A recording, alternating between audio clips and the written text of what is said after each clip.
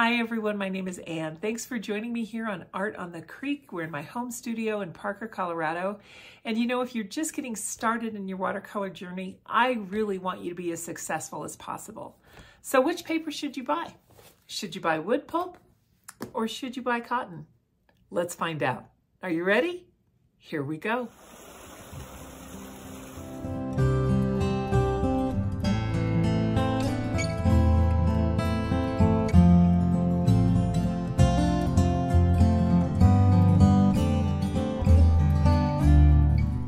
The two brands that I want to compare today are B watercolor paper, and this is made by Royal Arts, Royal Brush Company, Royal Langnickel I should say, and this one is Grumbacher, also a very well-known artist brand. Both of these appeal to the school market. I'm not so sure as much about the B watercolor paper, but the Royal and Langnickel brushes really appeal to the educational market. And this one I've seen in schools a lot as well. So first of all, what's the difference? Well, this one comes in a 9x12 and B comes in different sizes too, but I wanted to compare this way because this is 6 inches by 9 inches, which is exactly half of one of these. So size-wise, it's an easy comparison to make. I could just cut one of these in half and we can compare on the same size paper. So price comparison, 30 sheets, acid-free, optimum sizing for watercolor, cold pressed surface. That's true of the B watercolor paper also. 140 pound, 300 GSM for both of them. But here's the difference. This one, the B watercolor paper, is 44 cents a sheet for this little 6x9. This one here, you're getting 30 sheets as opposed to 50. So a little bit different there. 26 cents a sheet. So this is really affordable. If you mess up, it's not going to bother you. If you mess up with this, it's not that big of a deal, but gosh, you use 2 of them, and if you use something you don't like, that's almost been $1 that you maybe wanted to throw away. But I want to show you something, because if you're using cotton watercolor paper, I think you'll waste less because your watercolors will perform better. Alrighty, what I think I'm going to do is let's just take one sheet of this B watercolor paper, and I'm also going to tear out a sheet of this Grumbacher. And again, the Grumbacher, this is the wood pulp. And since we want these to be about the same size, let me go ahead and cut this.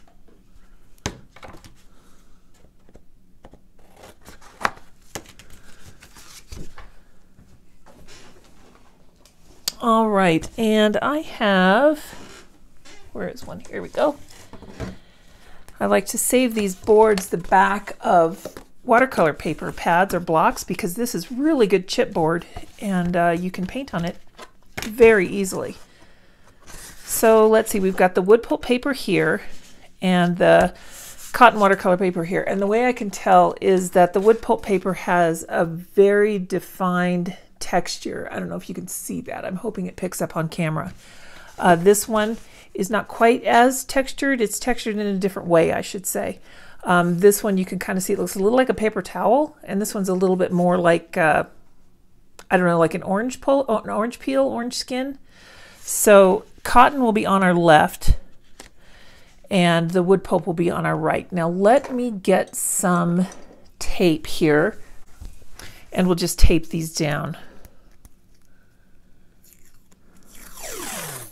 One thing to note is that cotton watercolor paper can vary greatly. There are many different qualities of cotton. There are different grades used. The process in paper making can be very different, and the sizing used can be different as well, and all of those can affect performance.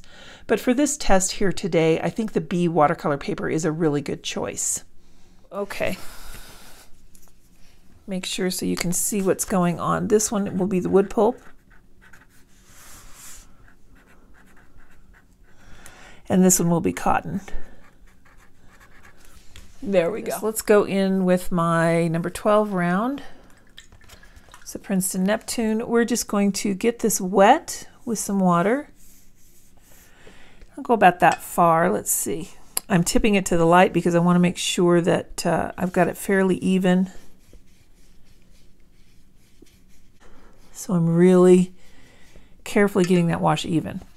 All right, now I'm going to go into one of these fun colors here on our paper. Let's do magenta. That's my favorite color.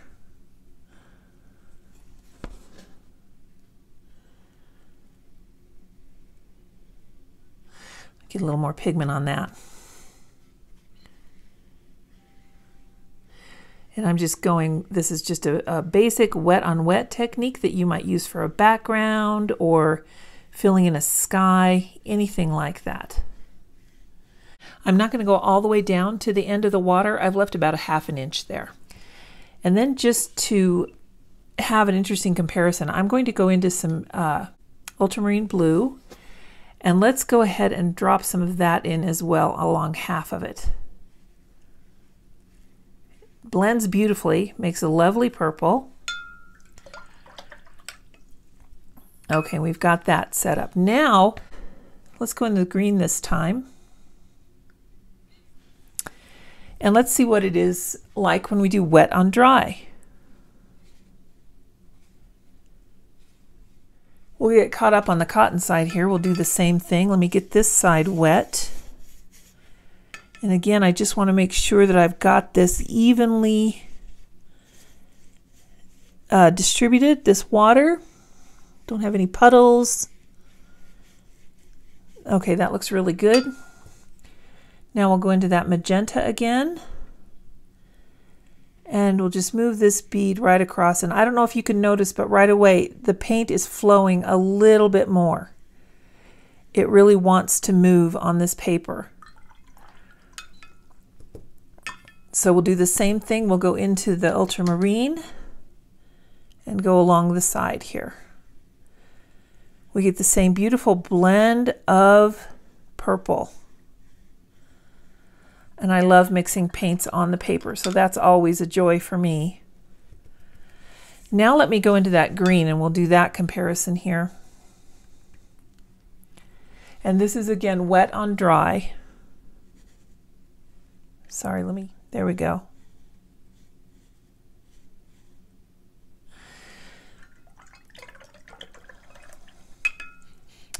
All right, and we'll let that dry. And now what I want to do is to go into, let's do yet another color. We'll do the emerald green.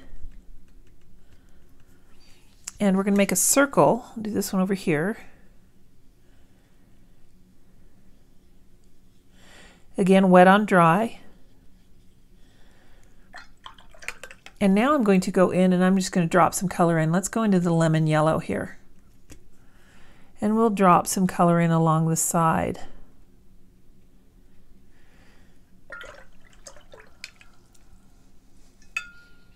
Now the same thing, we'll go into that emerald green again, and I'll do it right here. Can you see what I'm doing? Yes. I'll go right here.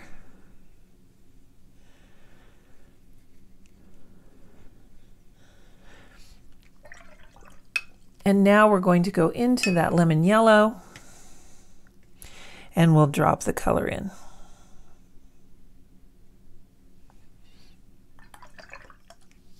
All right, now we are going to just let this sit. And when we come back, I think we'll be able to have a good comparison as to which paper is going to be a better performer for us. All right, let's let this dry and we'll see you in a couple minutes.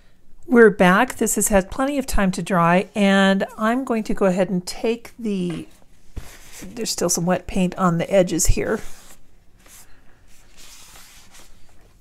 I'm going to take the tape off. This is our cotton, this is our wood pulp. So let's take off our tape.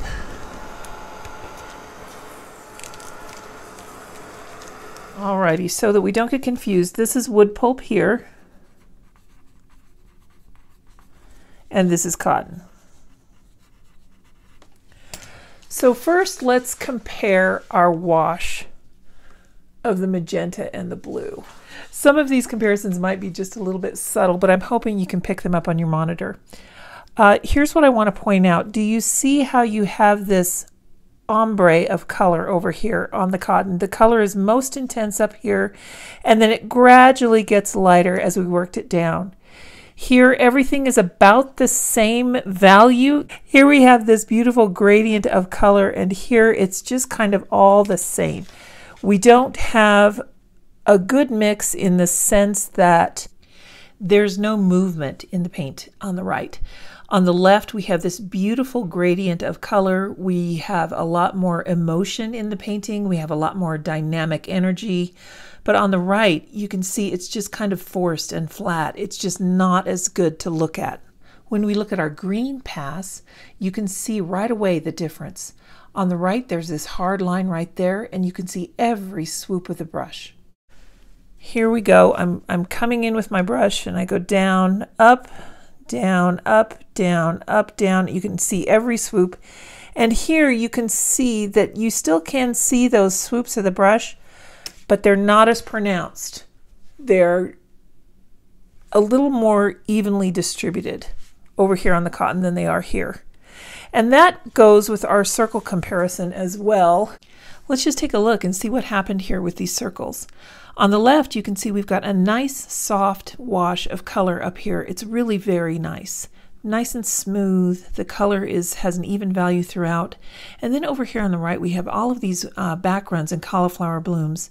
And that just makes it very difficult. All we were doing is filling in that circular area. And if you're working with your paints and trying to get something very smooth, it's just such a challenge on wood pulp paper.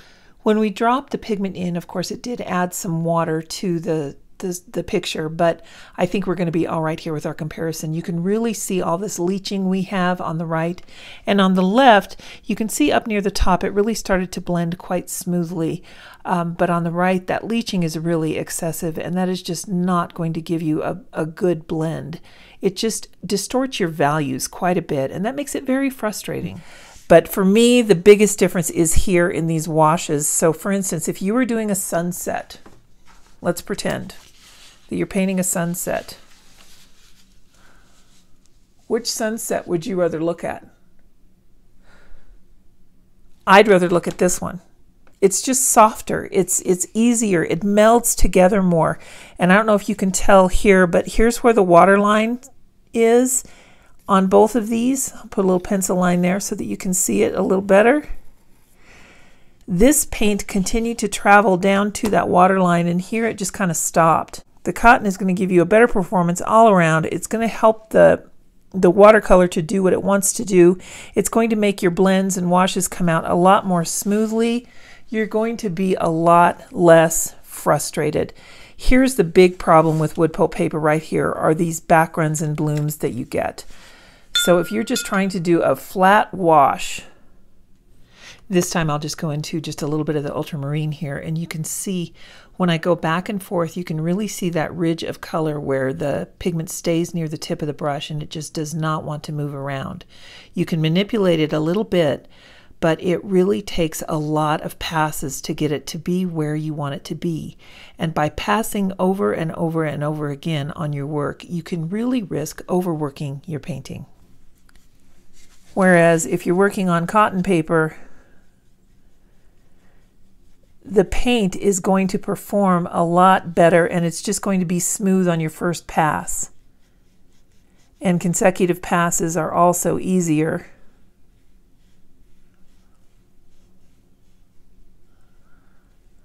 So you can see getting that color to get to an even level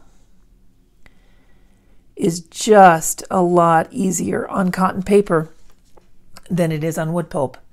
And for that reason, that's why I recommend that you get some cotton paper. I will list some brands in the description below that I think are really pretty affordable brands. There are different grades of cotton, so you might have to play with these and figure out which one you like. But I think that in order to achieve the best results that you can with watercolor, you're going to want cotton paper. I hope that was helpful to you guys. Thanks for tuning in today, and I hope everyone has a great weekend. We'll see you next time. Bye-bye.